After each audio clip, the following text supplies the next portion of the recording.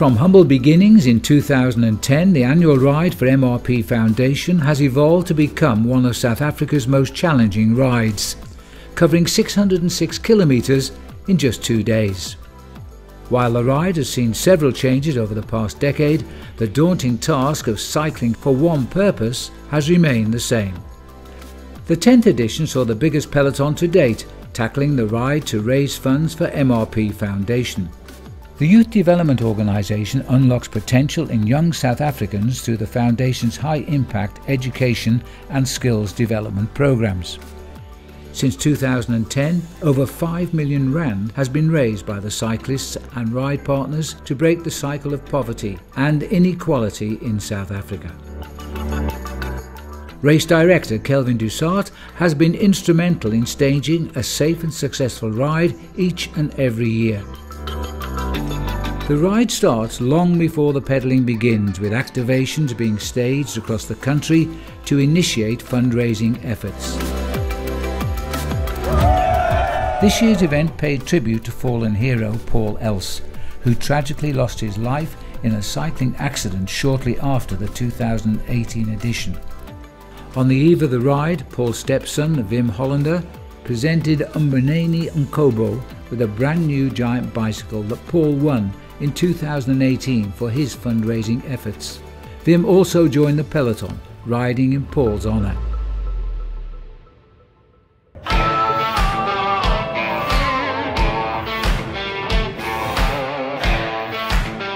On December the 1st, the peloton tackled 346 kilometres on stage 1 from Secunda in Mpumalanga to Ladysmith in KwaZulu-Natal, braving 14 hours in the saddle.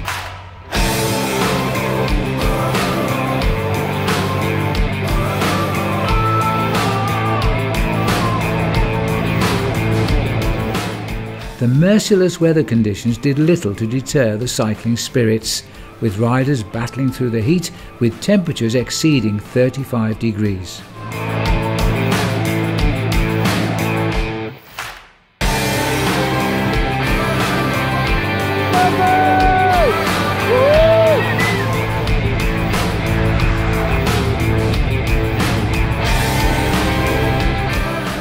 The peloton sped down the winding Majuba Pass before passing Newcastle and earning a much-needed rest in Ladysmith at the end of stage 1.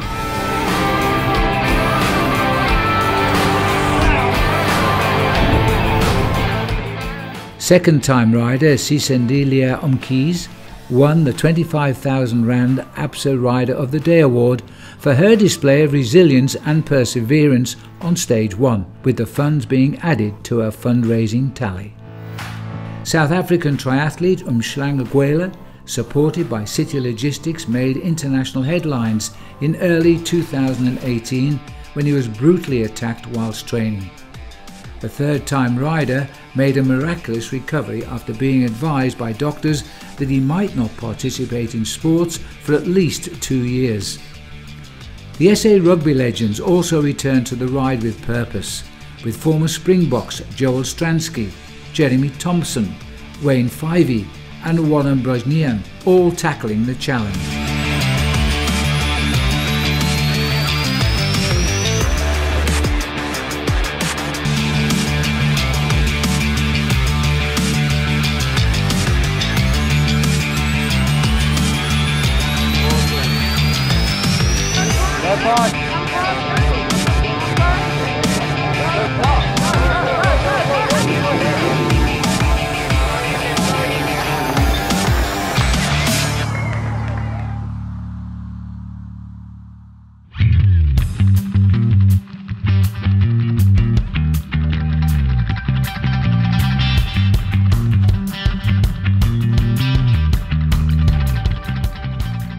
The 260-kilometre second stage from the Royal Hotel in Ladysmith to Durban once again tested the cyclist's endurance and mental strength.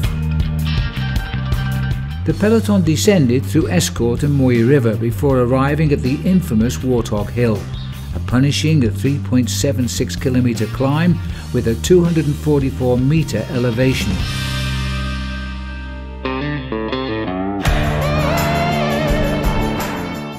The talented Unathi Ukmalo, A 17-year-old Hammersdale rider and part of the KZN cycling development team was awarded this year's King of the Hill for reaching the summit first.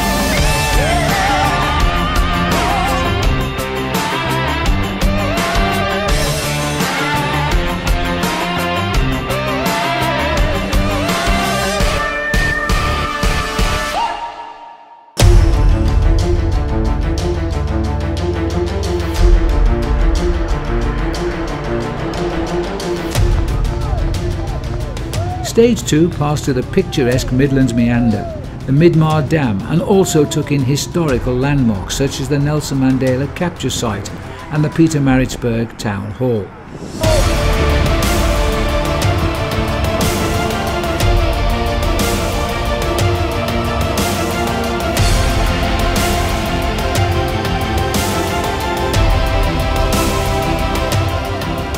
As the peloton approached the Valley of 1,000 Hills, they were warmly welcomed by friends and family on Durban Tourism's iconic rickshaw bus.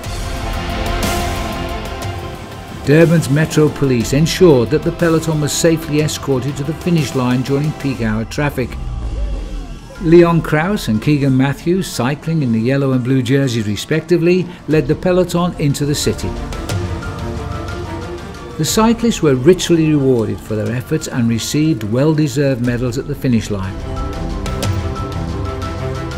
We made friends over a couple of days. If it wasn't for the lights he's pushing us, I wouldn't have made it. I was happy to be around them. They were pushing hard, they were pushing me. Yeah, we always together. Yeah, they're very strong. I was so happy and can't wait to get here. Feeling well, it was my first time to do pistol, but I'm really happy. We flew down here and we felt very special now with all the police around us blocking off the highway. So yeah, very cool. What keeps you going is the fact that you're doing it for a great cause. The fact that you got a great bunch of mates around you, and you know there's a few cockroaches in that bunch. They can suffer through it, and I like to think that we all suffer, we all inspire each other to get through those dark moments. The public can still support the riders in their efforts to raise funds for MRP Foundation by simply visiting www.mrpfoundation.org. Stay tuned to find out more about entry details for the 2020 edition. We hope to see you there.